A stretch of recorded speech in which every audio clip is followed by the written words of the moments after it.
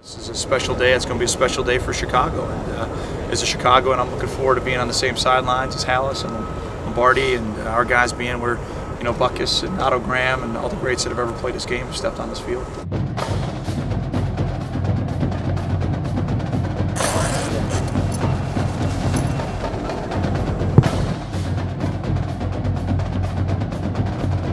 It's good to see this, It's a pretty good job, no mound, no infield, painting the grass, It's cool.